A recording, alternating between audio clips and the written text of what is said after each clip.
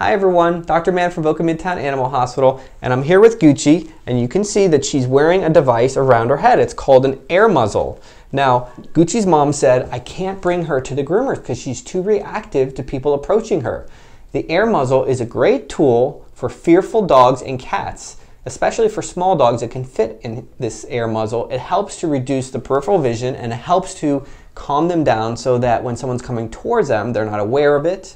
And when we're doing things like getting blood or giving injections, they're focused on what they see, and we can control that to a great extent, and they see usually their mom giving them treats. So they're nice and relaxed, and you can notice that Roberta is also hugging her, giving her a warm embrace in her burrito towel. And she's really been great here for an hour, and a different dog than when she came in.